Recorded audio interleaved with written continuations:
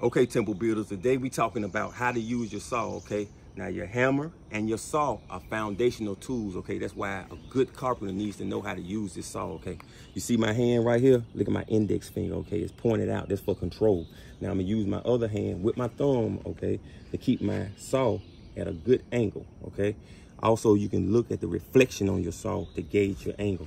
I'm gonna have my saw kerf on the waist side. Okay, I'm pulling back on my saw to create my saw kerf. Okay, now this type of saw cuts on the push stroke. Okay, is at about 45 degrees. I want to use all of my saw.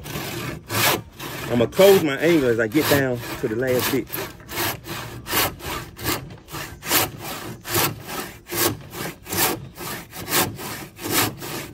Simple. Build.